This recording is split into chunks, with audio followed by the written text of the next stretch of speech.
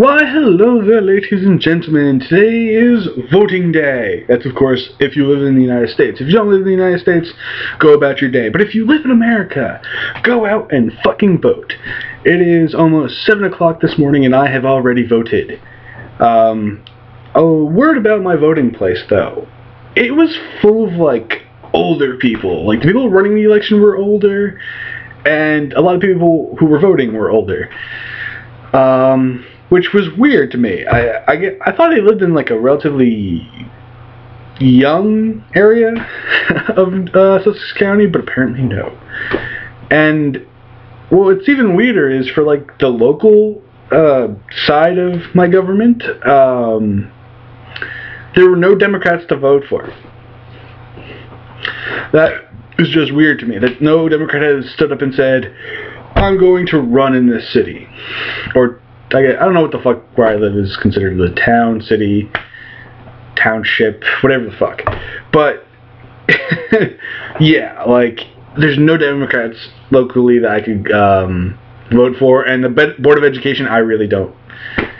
I didn't know enough about the people. There were like 4 people, and you had to vote for 3. I didn't really know enough about them, and I feel a little bit stupid that I didn't learn about it sooner.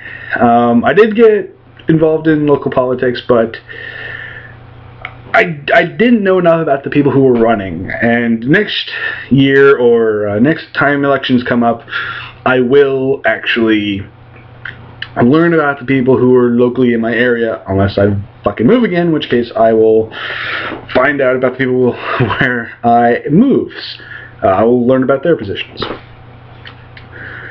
Now that I got that portion of the video out of the way, I wanted to kill 2 birds with 1 stone with this video, me telling you that I voted and the makeup of my voting place, but also talking about a game that takes place in the very beginnings of this country. And that game is Assassin's Creed 3. And this is just going to be first impressions. I'm not going to talk about the story too much. And I'm not even really that far into the game, I think, so I'm not gonna... I don't know how long it'll take me to finish it, get like 100% of it done, collectibles and all that shit. But overall, so far, I actually love the game a lot, and I like that it is taking place in the very birth of this country. It takes place a little bit before the beginning of the country and before the revolution. But, aside from that, like, it takes place around the time of the revolution. And I like that they actually did go from, like, they went from Middle East, Italy, fucking revolutionary era America. And I hope they stay in America. They go from, like, maybe they go to the abolition of slavery era, like the 1800s, 1850s, and 60s.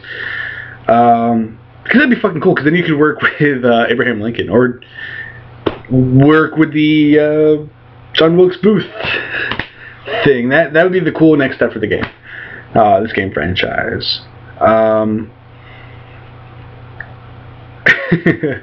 Like, you're related to John Wilkes Booth, but John Wilkes Booth was an assassin, and Abraham Lincoln was a fucking Templar, and shit like that. That'd be fucking cool, in my opinion, but... it's pretty cool, because I'll talk about some of the characters you meet, because I think it was revealed in trailers and stuff, but like, you meet Benjamin Franklin, which is fucking weird. You meet you meet other founding fathers too, and it's fucking weird and kooky and strange and amazing. I like the free running in this game though. Like, the free running is so much better in this game, and I think that might be because of the new engine that they're running off of. Yeah. I do like the combat too. I think that's also because of the engine. And it just is a fucking amazing game. I wish I had an HD TV so that way I could play it in full HD, but I have not an HD TV yet, so there's that. Yeah. I don't really know what else to talk about, other than the game's good, the story's good, it's fucking awesome, and they actually reference other people. I'll say that much. Like, they actually reference Ezio in this game, which is really fucking cool, because in the other games they mentioned Altair, but there wasn't that much of a time gap really from Altair to Ezio, because we're all within, like, I don't know, a couple hundred years of each other.